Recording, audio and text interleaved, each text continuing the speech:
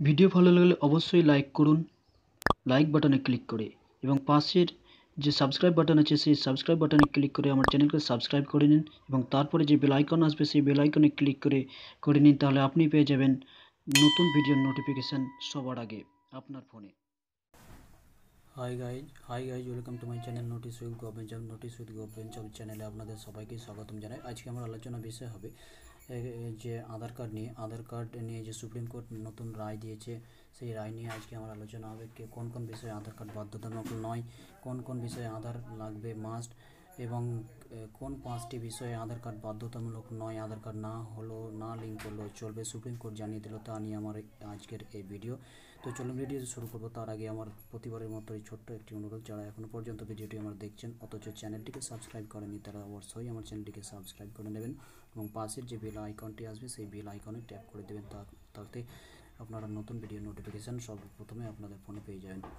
আপনারা সহযোগিতার হাত বাড়িয়ে দিলে আমি নিত্য নতুন ভিডিও আপনাদের সামনে উপস্থিত করব, তাই আমিও অনুপ্রাণিত হব আপনাদের সামনে উপস্থিত করতে ভিডিওগুলি, তাতে আমাকে ভালো লাগবে। তো ভিডিও ভালো লাগলে অবশ্যই লাইক করুন এবং চ্যানেলটিকে সাবস্ক্রাইব করতে ভুলবেন না। তো চলুন আজকের এই ভিডিওটি শুরু করব। এখানে দেখুন আমি একটি পেপার খুলেছি, তা ইন্ডিয়ান এক্সপ্রেস পেপার, এবং এখানে দেখুন যে লিঙ্ক করানো আছে, যেটা হচ্ছে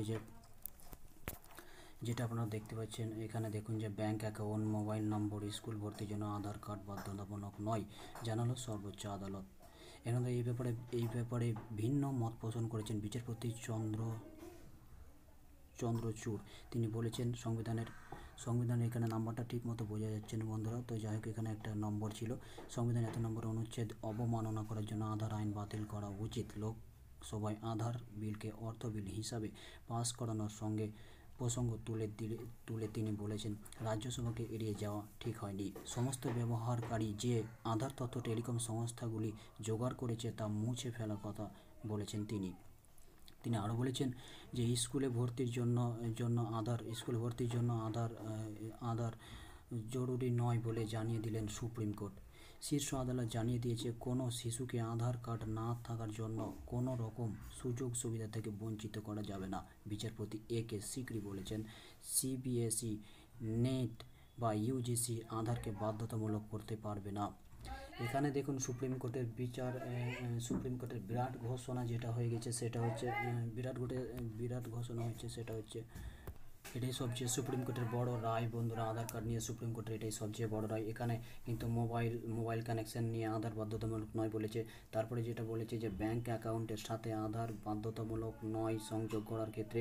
তারপরে যেটা বলেছে ইউজিসি যে পরীক্ষা এবং ইউজিসির যে নেট পরীক্ষা, সেই ক্ষেত্রেও কিন্তু আধারকে বাধ্যতামূলক নয়, সুপ্রিম কোর্ট কিন্তু জানিয়ে দিয়েছে বন্ধুরা। আপনারা দেখতে পাচ্ছেন, আপনাদের চোখের সামনে আমি পেপার খুলে দেখিয়ে দিচ্ছি যে এটা কিন্তু কোনো ইললিগ্যাল নয়, সুপ্রিম কোর্ট ঘোষণা করেছে এবং তার জন্য আমি আপনাদের সামনে লিগ্যাল তথ্যটি উপস্থিত করেছি। তো আজকের ভিডিও এই পর্যন্তই, এবং পরের ভিডিও আপনাদের সামনে আমি আবারও তুলে ধরবো সঠিক তথ্য নিয়ে। তো চলুন আমার এই ভিডিওটি আজকে এই পর্যন্ত শেষ করি। চ্যানেলটিকে সাবস্ক্রাইব করে নেবেন যারা এখনও পর্যন্ত সাবস্ক্রাইব করেননি। ভিডিও ভালো লাগলে লাইক করবেন, শেয়ার করবেন।